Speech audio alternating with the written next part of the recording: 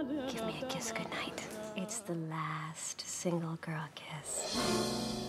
The ultimate single gal, Carrie Bradshaw, will be married to John James Preston come fall. Should we get you a diamond? No, just get me a really big closet. After years of living in the city, I assumed that if my friends and I ever got our fairy tale endings, that would be the end of the story. Hello. Welcome home, baby. I always knew she'd marry big. You thought that after the second breakup? Yep.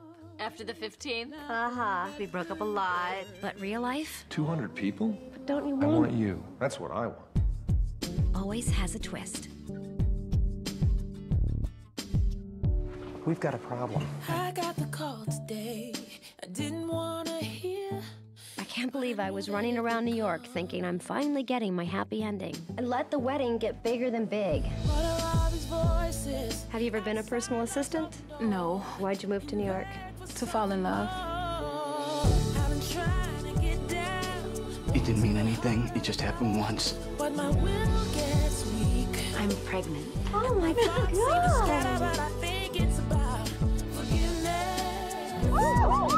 Forgiveness.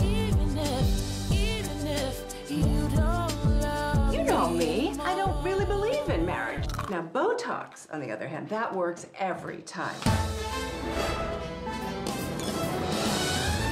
I can't believe you're even dressing up. The only two choices for women, witch and sexy kitten. Oh, you just said a mouthful there, sister.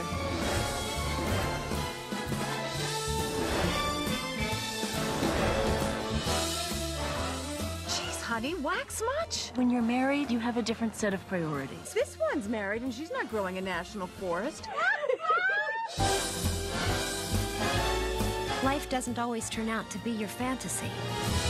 That's why you need friendships that are real to get you through it all. And Cinderella and the prince lived happily ever after. You know, things don't always happen like this in real life. I just think you should know that now.